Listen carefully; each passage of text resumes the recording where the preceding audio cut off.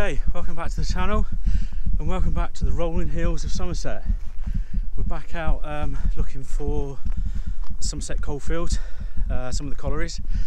We're going to look for the little ones now around Timsbury.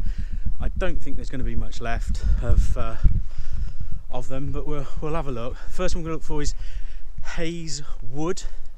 Now, trying to park somewhere and get to this place was quite difficult, so what I've done, I've parked in Timsbury and I'm going to go for a little hike. I think this is called Slight Farm. It's up for sale apparently, so we're going to walk up here, walk along a hill and see if we can get above where the colliery was, perhaps take the drone off. The weather's not brilliant, it's not windy, but it is raining, showers now and then, so we'll try and get some views of it. It is like an industrial estate, I think, so what I'll do is I'll walk past it, above it, then walk back along the road, which is a bit dodgy, but there's no footpaths, and then go in and have a look around from the inside, see if there's any old buildings left.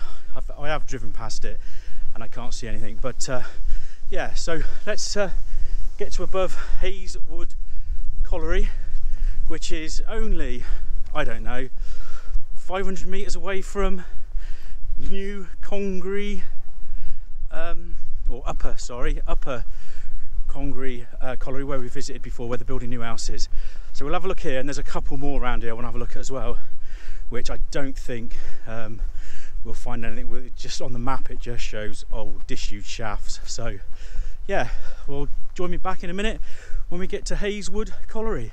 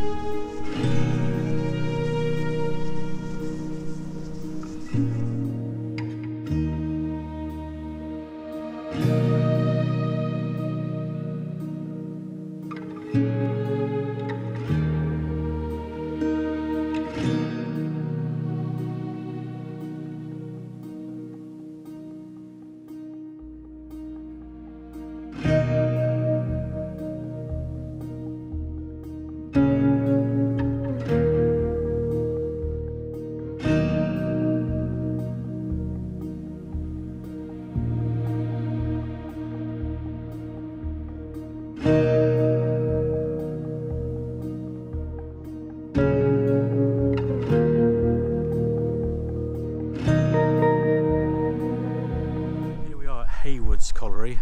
You've obviously seen the drone footage I took. So this was, I think this was shot in 1862. There's a plaque here, obviously like children.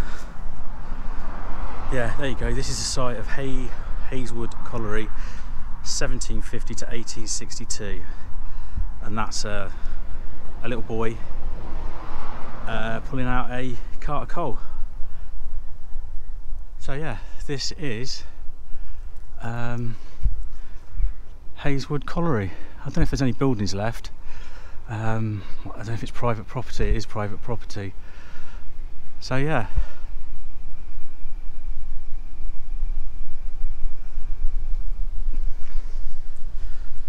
It's obviously a memorial to this monument was erected in 2002 by the Young family, who owned the premises, designed by Michael Young, sculpted by Derek Carr. Oh, I wonder if that is the building then. There's a little picture of it. Well, there's a building. I don't know if you can see it. It's behind that building there. We'll have to go to the road. You can just see the roof of it behind that building with the square windows in. I reckon that is one of the original buildings. We'll try and see it from the road. Yeah, that's got to be that taller building. That's got to be the original. What would you call it? Winding house?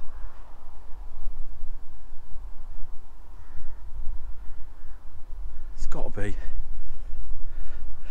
Just to our left, you can't really see it, that big tree's in the way, but that was, I can see the batch. So over to the left behind that big tree is the batch.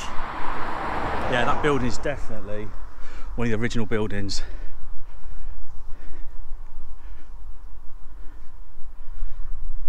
Excellent. So there is a building left there.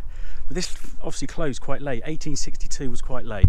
Obviously a lot of the others were shut by, some of them as early as 1805.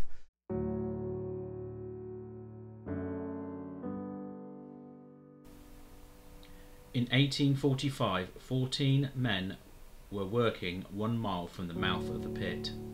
The men were approaching old workings without any plans, when suddenly water broke through and flooded the mine.